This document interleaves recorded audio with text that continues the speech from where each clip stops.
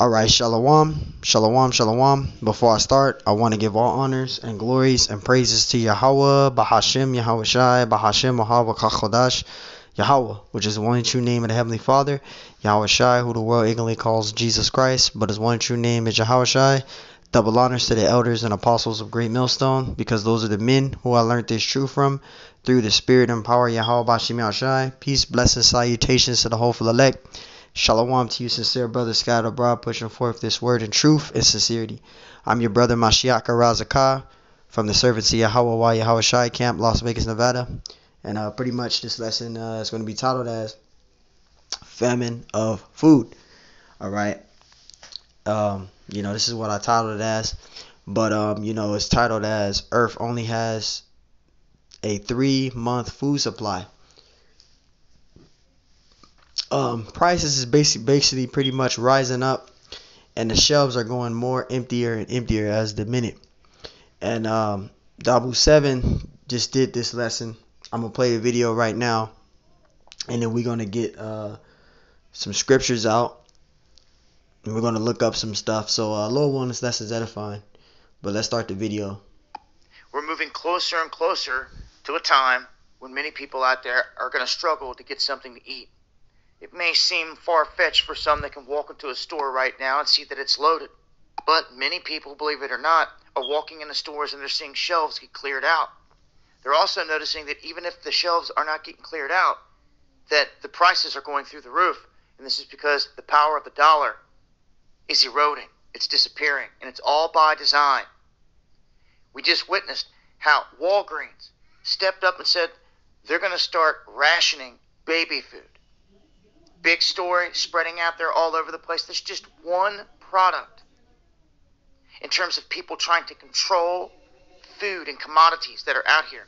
When you look at the companies themselves, they said they've ramped up production. They're not quite sure why this has been sparked. It's not because there was a lack of ingredients in the processing plant. No, that's not the case. It's because other people have decided to put this in motion, just like everything else that you're living through.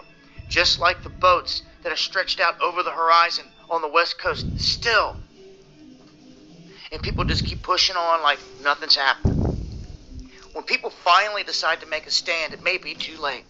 Shelves may be absolutely empty and nothing to be found anywhere. And that's going to be their fault. We haven't seen a rise of the people in this country in a long time outside of some staged BLM fake protests. Where's the real at? Where's the people that truly care? Act like you're scared to be on some list when everybody's on a list. Where's all the people that took an oath to defend and protect this country?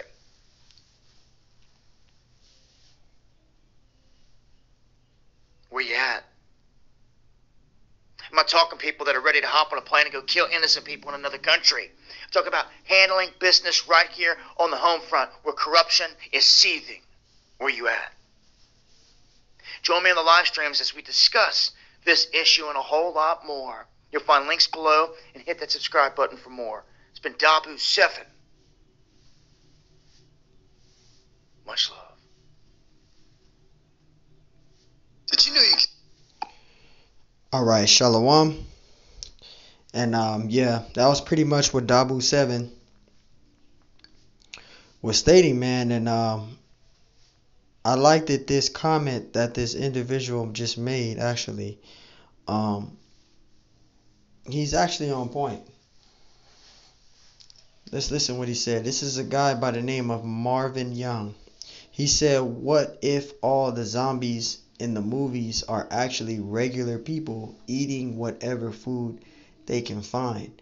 Now, you're actually on point, because it's going to actually go into that, or people eating people, cannibalism, etc., because of the lack of food. Alright?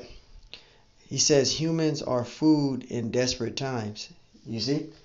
So he's basically going into cannibalism, which is actually going to happen. Alright? Walking Dead was a good example. It showed a lot of scenes where people were eating people. You had people doing cannibalism on that show. It says chew on that for Z minute, meaning for a minute. And he's actually correct on that. Cannibalism is going to be one of the main things in that time. All right. And this is exactly why you want to be seeking your power. All right. Now, when you look up man-made famine, what is a man-made famine? Because everything is set up by the elites. All right. And the Lord is the one that's in control of all of these things while it's happening. All right. Because these prophecies have to come to pass so Yahushua can come back. All right.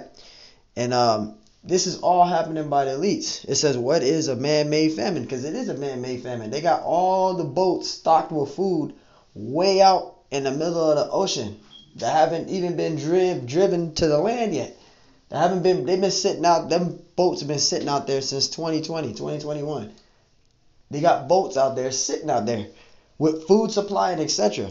It's going into man-made famines. This is what you call man-made famines. What is a man-made famine? It says more often than not, man-made famines involve human agents wreaking havoc on process of food production. And that's exactly what is happening right now. Man-made famines, man.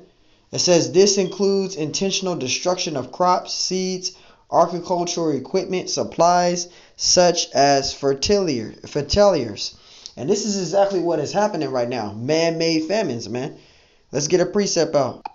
Jeremiah 30:5. For thus saith the Lord, we have heard a voice of trembling, of fear, and not of peace. Right? We're not in a time of peace. All right? You got man-made famines happening. A famine is about to take place in the U.S. and it's going to affect a lot of people. This is going to lead into civil and unrest. All right? This is going into that word sedition, man. All right? Sedition. It's what it's going into, man. All right? It says, as ye know and see, whether a man doeth travail with child, and a man doesn't travail with child. A woman travails. All right? Wherefore do I see every man with his hands on his lawns as a woman in travail. And all faces are turned into paleness, feeble and weak. Because when the time comes where no one is allowed to go to the stores anymore, and the shelves is completely empty, and there's only little remnants of food left, it's going to be like Black Friday all over the world. Just how people was grabbing and punching people out over the cheapest TV equipment. People going to be doing that in that time of gathering whatever they can grab. People going to be punching people out, killing people. Fights going to be breaking out. People going to be getting killed, etc. in that time. Crime is going to increase never before seen on earth. Crime is going to be that high of a level. All right? And you people ain't going to have nowhere to hide. You jakes that's worldly right now, you women that don't need a man, you're going to be the ones feeble and weak. You're going to be bugged out because you're not going to know what to do. All right? You're going to be paleness, feeble and weak. You're not going to know what to do. All right? Verse 7, Alice, for that day is great, so that none is like it. Because the time that we are coming into is going to be a global thing. It's not going to just be just here in America. It's going to be global. All right? The global economic collapse. All right? Which is a global thing. It's going to be a global thing. If you think you're going to be able to hike and go into the mountains and escape and try to do all that, you can try. But hey, you still got to go through to get saved. You got to go through Jacob trouble. We have to go through Jacob trouble to be refined. All right? Because you got carnal jakes right now that got guns stacked up. They got military boots right now. They got hiking boots. They got all this stuff stocked up right now, thinking that they're going to get ready for that. But hey, if you ain't got Yahweh Shema Shai with you, you can have all that equipment. If you ain't got Yahweh Shema Shai with you, you're going to be a messed up individual. It says it is even the time of Jacob's trouble. And that's the time that we're getting ready to come into. All right? Never before seen on earth. Because this is going to be a global thing. All right? It says, but he shall be saved out of it. This is talking about the elect, which we're hoping to be. But we got to go through Jacob's trouble first. We all got to go through Jacob's trouble before we can be saved. All right? We got to go through Jacob's trouble. This is why the elders and apostles of Great Millstone have been telling us for years to fast, pray, because you're going to have faith. And if you're an individual that lack faith, you better ask the Lord to increase you in the faith right now, because the time is going to come what you're gonna only have is faith. All right. So you wanna get busy on that right now. Start building up in the faith, man, because that's all you're gonna have in that time. All right. So you want to be getting this truth as much as possible. This is 2nd Esdras 9:1. This is 2nd Esdras 9:1. And this is why the elders and apostles of Great Millstone on down to the sincere brothers like ourselves, we're examining and looking at the things that are taking place around us. We're observing the things that are taking place around us. It says, he answered me then and said, measure thou the time diligently in itself. Measure thou the time diligently in itself. All right, the elders and apostles of Great Millstone on down to the sincere brothers like ourselves, we're being those righteous newscasters. We're looking at the things that are taking place amongst the earth.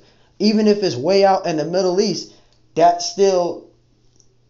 we still have to measure. We're measuring the time. We're still showing you an example of what's going to happen here. Like China right now, they don't have no food over there. They're over there fighting and scavenging over the remnants of the food that's left there. All right. It says, and when thou seest part of the signs pass, which I have told thee before. Right. So we're measuring the times diligently in itself, man. We're looking at the things that are taking place around us, man. This is Romans, I think it's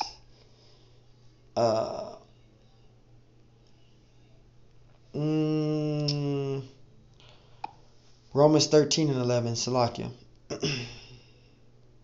This is Romans 13:11. It says, and that knowing the time, that now is a high time to wake up out of sleep. It really is a high time to wake up out of sleep now. All right. There's things that's taking place right now. You jakes are still thinking everything is normal. That's crazy. It says, for now is salvation nearer than we believe. Right. Our salvation is nearer than we believe. Look at the things that's taking place right now amongst the earth, man. All right. Scarcity of food.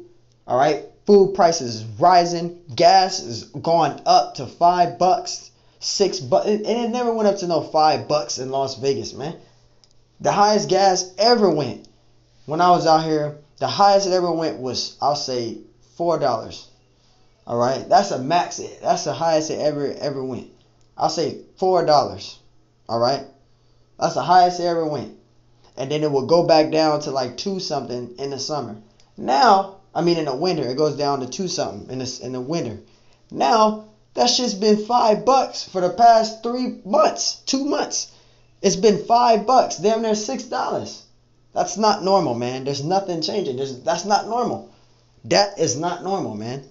All right. So there's a lot of things that's taking place amongst the earth right now, and you want to be seeking the Lord while you still can. All right. And we're gonna go straight to the main point. This is 2nd Esdras 15:14. Woe to the world and them that dwell therein. Verse 15. For the sword and their destruction draweth nigh. And one people shall stand up to fight against another with swords in their hands. And that's what's going to take place. Because people is going to be fed up with this American system. That American dream is going to go to American disaster, because they're going to tear that shit apart. And they're going to take matters into their own hands. The so-called citizens here are going to rise up against the rulers. All right. And that's what is coming up. That's what is taking place. Civil and unrest. Verse 16. For there shall be sedition. And we're going to get the meaning of that word sedition, man. Let's get that word sedition. Sedition. It says rebellion, uprising, revolt, factious. It says commotion in the state. All right. Concerted attempt to overthrow civil authority. And that's what people are going to do. They're going to be rebellious against it. All right. It says violent strife between faction, civil or religious disorder, riot, rebelliousness against authority. And that's what's going to happen. When you go into the scriptures of sedition, that is what is going to happen. Civil and unrest. It says, for there shall be sedition among men, invading one another, and they shall not regard the kings nor their princes, and the course of their actions shall stand in their power. Right. People are not going to listen to the government and everyone here. They're going to rise up against it. So when this happens, That's when they're going to send out what? Martial law. And this is what is getting into it. Verse 17. A man shall desire to go into the city and shall not be able, because martial law. They're going to send the military out to try to gain control of the people here, the so-called citizens here of the United States of America. They're going to try to, try to get them to relax, and they're not. It's going to be like a damn George Floyd event, but worse. 10 times worse than that. All right? So they're going to have to send out the military to stop everything again. And people are not going to be able to go into the city. This is going into martial law, the New World Order. All right? It says, verse 18, for because of their pride, the city shall be troubled, the houses shall be destroyed, and men shall be afraid. Because the things that people are going to see is going to blow their fucking mind. They're going to be looking at this shit as, damn, am I in the game GTA 5? Because that's how it's going to be. All right? Am I in damn near Call of Duty? Is this Modern Warfare? You're going to be seeing things that they never before be seen. They only saw that in a video game or in a movie. But it's going to be real life. They're going to be closing their eyes, opening their eyes, and they're still going to see the same exact thing when they blink their eyes. They're going to be thinking they dreaming, but it's going to be real in front of their face. It's going to blow their mind. Verse 19, it says, a man shall have no pity upon his neighbor. And this is what's going to happen. Your own best friend who you grew up in the sandbox with is going to betray you. Because it's going to be every man for himself. It's going to be about survival. All right? It says, but he shall destroy their houses with the sword and spoil their goods because of the lack of bread and the great tribulation. Famine of the food. Famine of food. All right? Famine of food is going to affect a lot of people. It's going to bug a lot of people out. All right? It's going to bug a lot of people out. And in that time, that's why you want to be building up in the faith as the elders and apostles of Great Millstone said to do. Because when this time comes, if you're not strong in the spirit, you're going to be a messed up individual. You're either going to give in to the damn coupon or you're going to be set up to be destroyed. The Lord's going to let you die. Bad judgment is going to be freaking rise on the exalted on a high level, man. All right. And you want to be praying and seeking the Lord. So, hey, man, I just want to do a lesson on this. Lord willing, this lesson was edifying. I want to give honors and glories, praise to Yahweh, Bahashim Yahushai, Bahashim Kodash, and double honors to the elders and apostles of Great Millstone. All right? Because those are the men who we learned this truth from through the spirit and power of Yahweh Bahashim Yahushai. Peace, blessings, salutations to the hopeful elect. And shalom to you, sincere brothers scattered abroad, pushing forth this word in truth and sincerity. I'm your brother Mashiach Razakah from the servants of Yahweh Yahushai camp, Las Vegas, Nevada. And to the next time, I say shalom. And Lord willing, this lesson was edifying. Shalom.